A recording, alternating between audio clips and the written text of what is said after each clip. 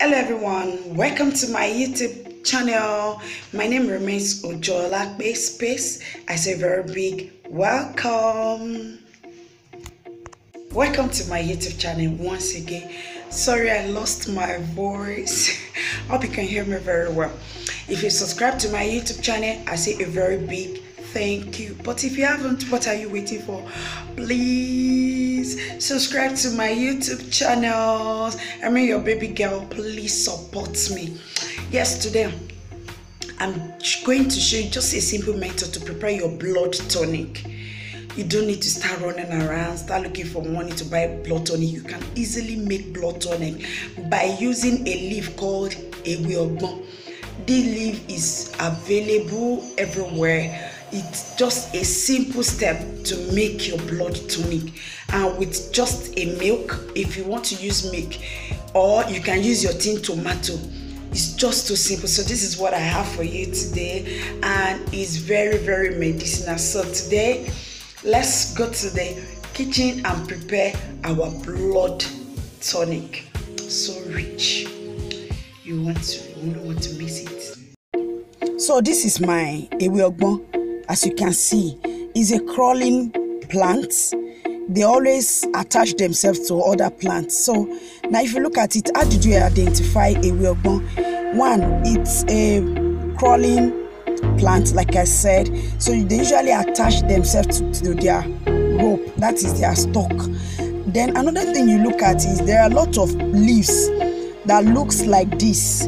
But the one thing about this Ewe Ogbo is, number one, Ewe Ogbo is hard. These leaves you are looking at is very hard. It's not as soft as other grasses, other type of these shapes. Its own, it is very thick.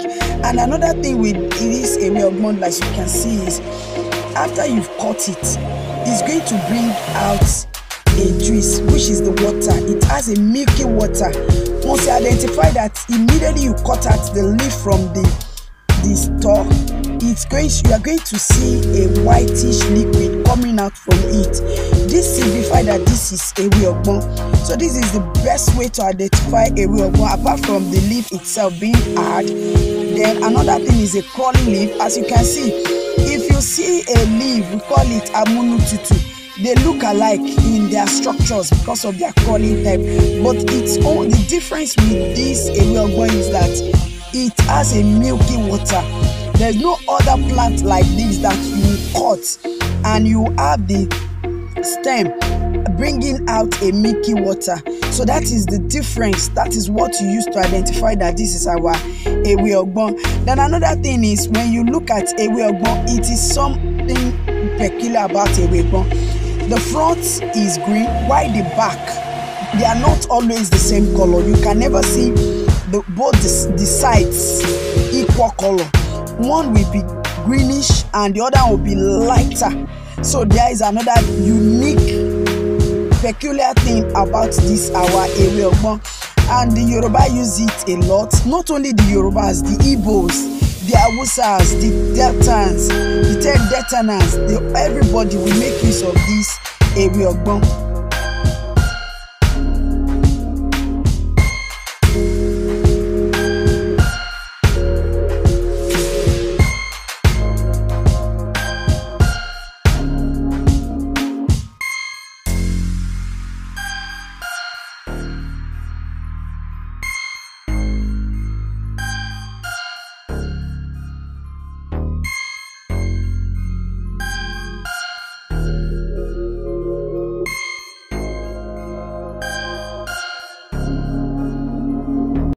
So you just detach the leaves.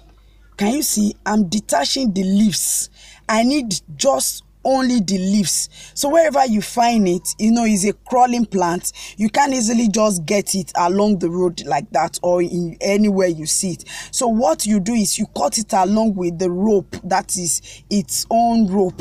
And when you get to them, you detach it like what I'm doing now. Just detach it. You don't prepare everything together because it's going to be hard for you to squeeze it. So I'm getting this to prepare for the entire family of 5. That is the blood tonic for 5 of us in the house. And when you are taking it, you take it in the morning, you can take it in the afternoon, you can take it at night. The best time is take it at night when you are about to sleep. It helps to boost your blood. Then another thing you should be cautious of is this. Please, after preparing, you don't leave it till the next day. You don't leave it till the next day. If you're leaving it to the next day, then you have to put it inside your fridge. You don't just, after preparing, just dump it in a particular place or maybe in your kitchen and you want to take it the next day. Please, it's not advisable. Immediately you prepare, please just take it immediately. Don't leave it till the next day.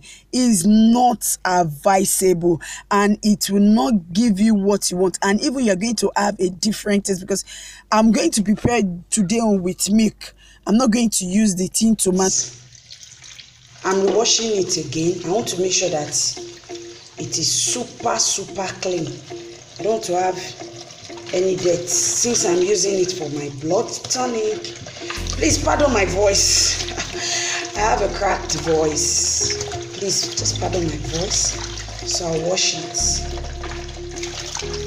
Wash it again, one after the other.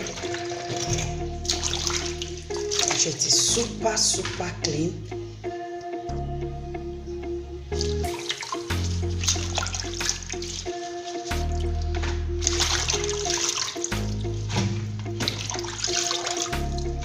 So this is the Ewe Ogbo. It's this thoroughly washed.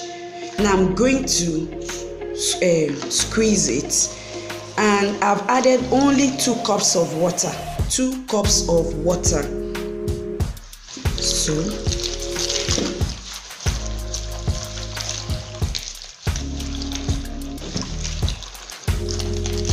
it takes time. So can you see? I've really washed everything now. So this is how, can you see how the water looks like? So just squeezed out this is a waste. Dispose this. Then I'll make sure I sieve it out.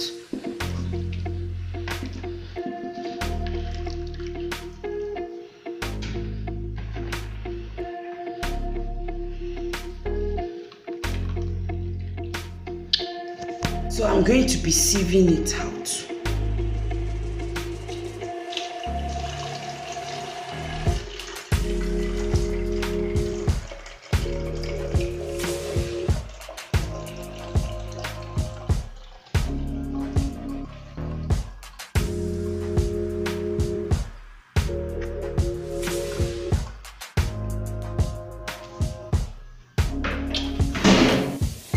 I'll be using 1 tin milk with this 100 leaves I've just squeezed out, and as you can see, this is the water. So this is what I'll be using to make it sleep. So I've opened the milk. I'm just going to pour it right inside.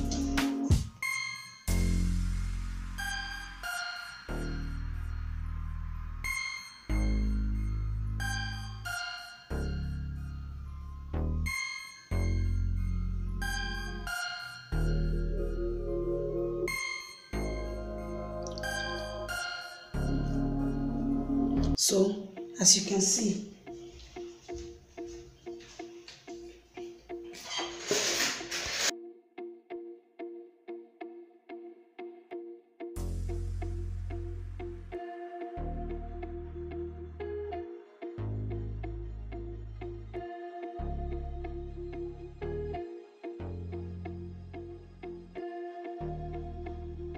your tin tomato.